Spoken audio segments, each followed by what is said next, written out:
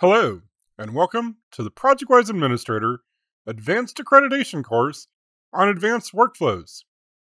In this group of lessons, we are learning how to configure advanced workflows using an Excel workbook. In the previous video, we discovered workflow rules workbook fundamentals, including operation types, rules, and settings. In this video, we will learn how to translate a process diagram into a set of workflow rules. In the next lesson group, we will implement the workflow rules workbook configuration into ProjectWise. For our project, the project team has given us a process diagram to show the proposed workflow. Our task is to transform the process into rules in the Workflow Rules Engine workbook. How do we do this? Well, we use the business requirements and the process diagram to identify operations, rules, and settings. From the process diagram, we will configure the appropriate operations on the Operations Types worksheet. Based on the process diagram legend, we start by filling in menu labels. Next, we pick IDs for each menu option. We will use these later in the Rules worksheet. For each operation type, we then populate the prompt, module, callback, and state callback columns. Finally, we order our menu items using the menu order column. At this point, we have our operations types, but we need to add each operation type to the appropriate workflows. In this case, we will add Advanced Design Workflow in the workflow headers, then enable both operation types for the workflow. When editing the rules worksheet, the following general steps are taken. Format worksheet with borders and rotated text. List all rules for workflow. Add actions, then add conditions. To begin, start with a template or manually format the cells with borders. Also, rotate the text rows 1 through 5 so that the columns can be narrow. Next, determine how many rules you have for the workflow. The number of rules will be the number of states times the number of operations. In this case, we have 2 operations that we defined on the Operations Types worksheet: approve and revise. Previously, we defined 4 states in ProjectWise Administrator for the Advanced Design workflow: work in progress, pending approval, approved, and obsolete. 4 states times 2 operations gives us a total of 8 possible rules. We enter the workflow name and the state names verbatim from ProjectWise Administrator and the operation type IDs from the Operation Types worksheet. Referring to the process diagram, we see that only 5 of the 8 rules are applicable. Showing the rules in the worksheet that are not applicable is optional, but is useful, so you know that the situations are possible. Using manual or conditional formatting, distinguish the rules that are applicable versus those that are not. For each rule that applies, enter a prompt. The prompt will display as a yes or no dialog when the user initiates the rule from the ProjectWise interface. For the non-applicable rules, use the prompt column to convey to other spreadsheet users as to why the rule is not applicable. To finish the rules listing, add a unique ID for each rule. The next major step is to add actions for each applicable rule. First, list the actions needed for a rule. Then identify the syntax for each action by referencing the ProjectWise Administrator help. Let's take two examples, rule number 1 and rule number 2.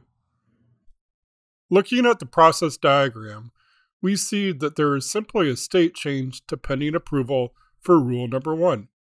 However, from the prototype, we know that certain attributes need to populate and clear as well. Let's list each action in simple terms. The first step is to set the trig submitted attribute to 1 to trigger the submitted by attributes. Hopping over to the Attributes tab, we see that the trig submitted change triggers the submitted by update by using the stored procedure to fill in the current user's title block name. The submitted by change triggers the submitted by date by updating to the current date and time. For action 2, we set trig rejected to 0 so the reject revised attribute clears.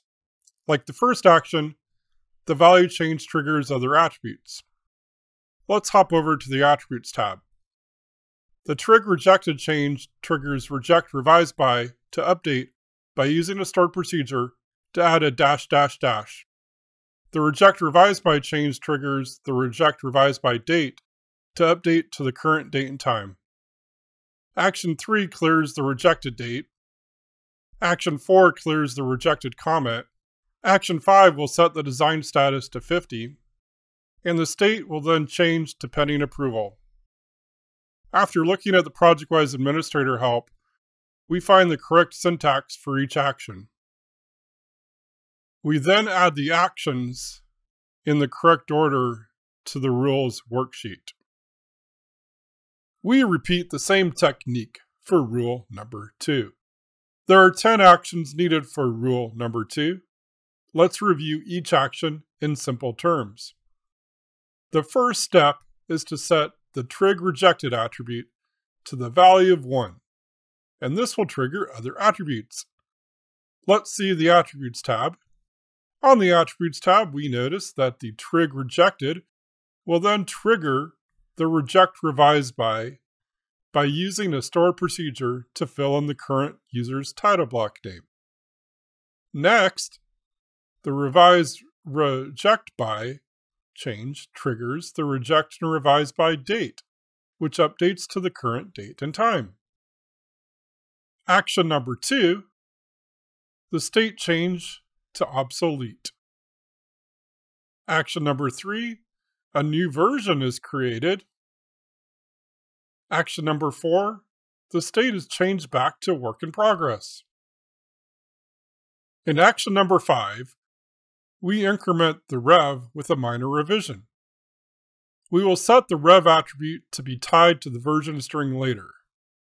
Once we do, the version string will be updated whenever we update the rev attribute.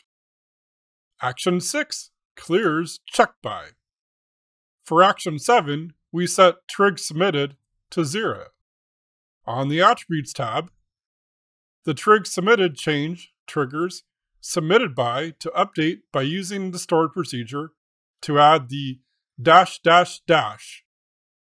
That change triggers the submitted by date to update to the current date and time. Action 8 clears checked date. Action 9 clears submitted date. And Action 10 resets the value of design status back to 0. Finally, we hop into the rules spreadsheet and add the actions in the correct order to the worksheet. Once all the actions are in place, we give each action a unique ID. Now that we know how to add actions and identify them, let's fill in the other rules, add some conditional formatting, and align the actions. Step number 4 is add conditions. After a brief discussion with the project team, the BIM coordinator ascertained that rules number 1, 2, 4, and 6 cannot occur if certain conditions are not met. To approve a work in progress document, the title block attributes must be populated. Similarly, when a document is rejected, the reject reason needs to be populated. Let's look at an example. Let's look at rule number 1.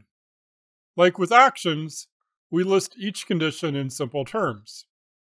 There are 8 attributes that need to be populated: drawn by, designed by, checked by, scale, scale vertical, title 1, revision note, and dot code. After looking at the ProjectWise administrator help, we find the correct syntax for each condition. We then add the conditions in the proper order to the rules worksheet.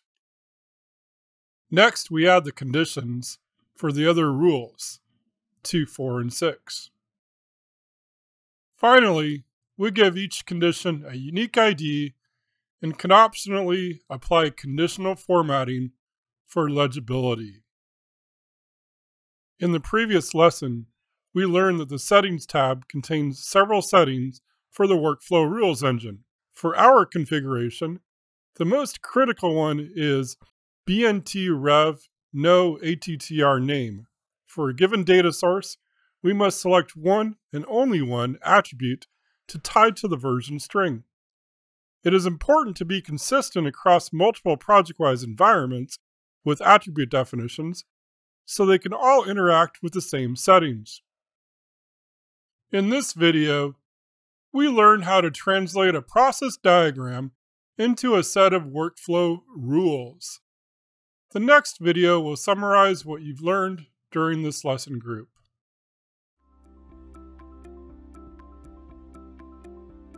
If you found this video helpful, please give it a like. If you want to see more such series, consider subscribing to our channel. Thank you, and see you next time.